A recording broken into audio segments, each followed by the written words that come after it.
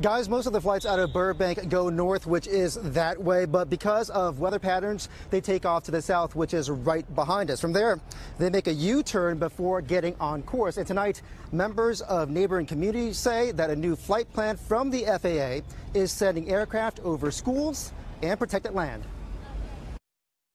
Children are so-called sensitive receptors, so it makes them very vulnerable. Parents like Lucy Ayers were among the hundreds of people who filled a Burbank library tonight. They're concerned about images like these, planes flying over campuses like Carpenter Elementary and Walter Reed Middle School in Studio City after takeoff from Burbank Airport. 915, clear for takeoff. People in parts of the San Fernando Valley have complained about the Federal Aviation Administration's latest transportation system called Next Gen, which rolled out in Southern California last March. At the heart of the proposed plan is a satellite-based system that's designed to promote efficiency after takeoff.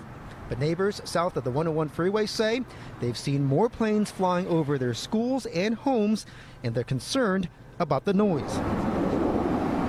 We noticed several planes flying over Colfax Elementary in Valley Village, where Levi Chen says the noise isn't unbearable. I feel like it's a part of life. It's just ambient noise in the city. You can see that the track did shift south.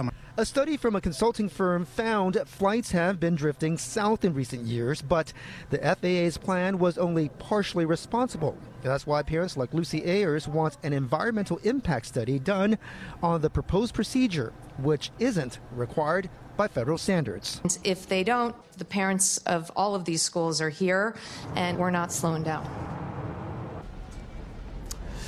The FAA is holding 2 workshops next month to answer questions from the public.